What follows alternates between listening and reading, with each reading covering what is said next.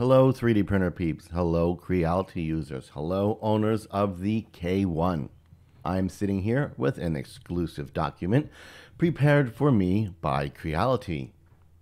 This document highlights some of the things they've been working on behind the scenes since the launch of the K1 in order to improve some of the issues launch owners have been experiencing.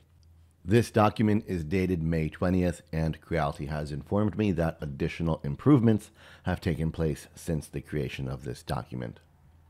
Why they haven't updated this document before sending it over to me, I am not sure, but this is what I have, so let's have a look. Keep in mind, this document was likely written in Chinese and then translated to English. The first image on the screen here looks to be the extruder with a number 1 and number 2 notation. So number 1 says the rebound of flip was enhanced to keep both gears in the same position. I suppose they're meaning that the force in which this thing pulls on the gears to create their tension has been increased. Number 2, add the glue to the screw to lock gear and keep them not loose. So both of these things apply to improvements on the extruder to fix issues people have had with under extrusion. It sounds like there are 2 screws right here holding these gears in place, and perhaps they were vibrating loose and backing out a bit, so they must have used something along the lines of Loctite to keep them in place. Number 3, which is right here, there's no notation, it's the whole photo. They upgraded the material of the plate between the motor and the gears to make it more heat-proof so the gears won't be affected and deformed by heat. I guess these are plastic gears and maybe the heat was affecting the shape of the teeth.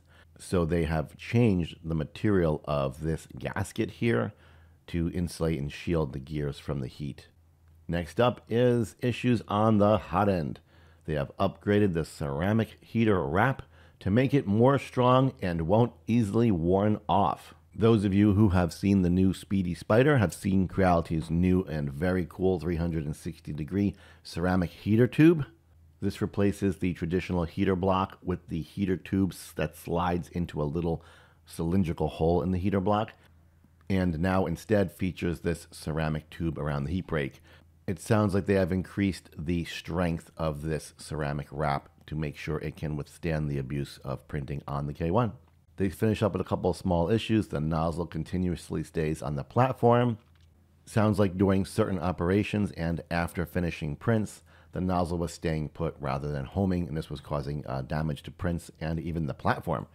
So they have resolved that by releasing a new firmware. I did see them post about this new firmware. Number 2, they have upgraded the hot end cover to make it not deformed after getting heat. So in other words, they made the cover more heat resistant. They probably are making it out of a different material, probably made it stronger, probably made some improvements in the clearances to keep it away from the heat sources as well. Number 3, they have upgraded the fan to make it more powerful but also less noisy. This is great. Cooling is super important on these new printers such as the Bamboos in order for things to print properly at the high speeds, and of course we want to. This is super important. Cooling is critical in these new higher speed printers such as the P1P and the K1. Of course, some of these fans can be very loud. So it looks like they have increased the power of the fan, and they've also used a quieter fan. This is really nice to see them do something as bold as this so quickly. Replacing the entire cooling fan is not something we've typically seen from Creality. It's something we've typically seen released as an upgrade that us as the user do ourselves. It's a short list, but it appears to cover some pretty important things, and it appears that Creality has acted rather quickly as the K1 is still very new, and some of these are significant upgrades. On top of the fact I've been told more upgrades have been deployed since this document, and I've been assured the K1 I eventually will receive for coverage on my channel will be better than the one that is currently out now.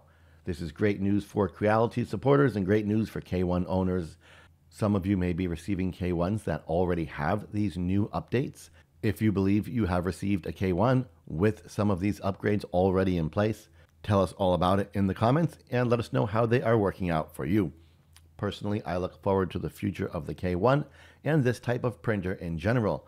It looks like the future is full of lots of fun new toys and drastically faster 3D printers.